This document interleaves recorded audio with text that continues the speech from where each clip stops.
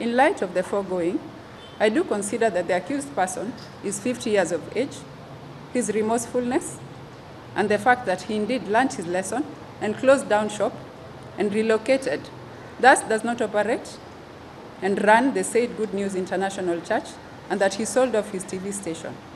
I also consider the length of time taken for this case to be concluded, the resources that may have been resulting thereof, that he is a family man, and they depend him on their source of livelihood. I'm also cognizant of the accused's diligent attendance to court. All the foregoing are insofar as mitigating circumstances are concerned. In respect to the charge of possession and exhibition, the defense counsel in mitigation stated that the accused had been charged with a similar offense, thereby making him a repeat offender. That, however, the said offense may not have been intentional. This cannot be the case, for once the accused person had been charged, that was information enough to him that he was running against the law, and he ought to have refrained from the same, and not to call for deterrence from the court. As such, he knowingly reoffended. In addition, indeed it is true that the long-haul effects on the viewers of the unauthorized content are grave and have tumultuous effects in the long run. In light of the foregoing, in respect to count 2, I hereby sentence the accused person to 12 months imprisonment, while in respect to count 3, the accused person's explanation of not knowing the need for a license from the Film Classification Board, having obtained a broadcasting one, is a reasonable, though not entirely acceptable, as ignorance of the law is no defense, hence the resulting conviction. And in light of the same, I sentence the accused to 6 months imprisonment. The sentences shall run concurrently. The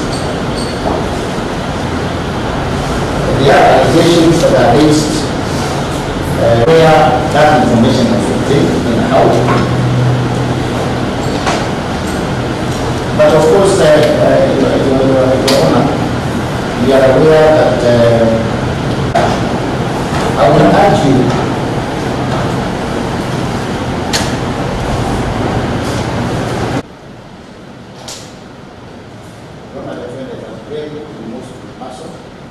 has learned his lesson, though the supposed offense may have been committed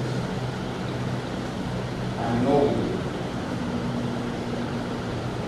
Well, I'm not raising my defense.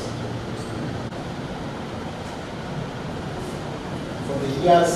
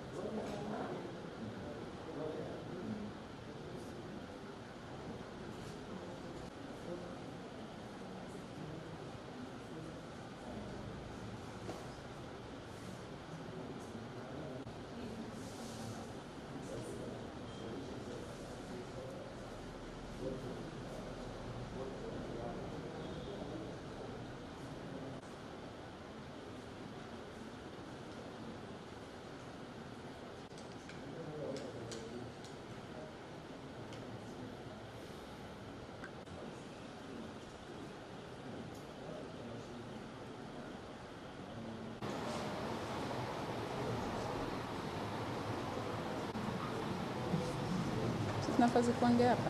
Anyway. We wish to apply for the certificate.